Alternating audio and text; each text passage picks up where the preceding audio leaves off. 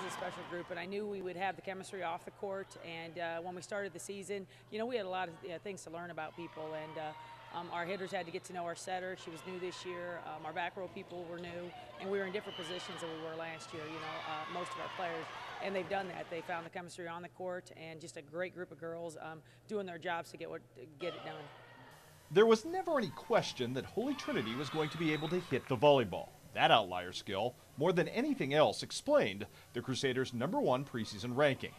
But it's the everything else that HTC does so well that unfortunately gets forgotten in the mix. Take, for example, their serving skills. Well, it's something we work on in practice every day on serving, and we want to be efficient with it. But with that, we want to be aggressive. And Nicole Wilkins leads the state right now in aces and is doing a great job. And she's got great players behind her. We got that float serve going, and it does a lot of movement. Among the other aspects of Holy Trinity's success getting overlooked in the flourish of big kills is their abilities in serve receive and the defense.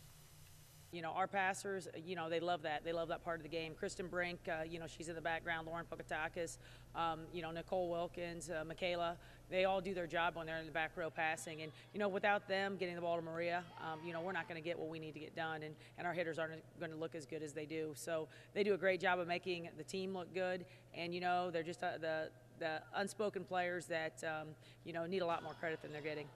And the same holds true of team quarterback Maria Vonderhaar. And she's a great kid, coachable, and the kids just like her. She's a nice kid, and she wants to get better, and she's been working hard in the offseason to make her game better. And defensively, she played for us last year, and so there she just gets a little step closer to her goals and the team's. These kids, they want to take ownership of their team, and they want to do some things that haven't been done yet, and they've got their goals, and they're going to do whatever it takes to get there.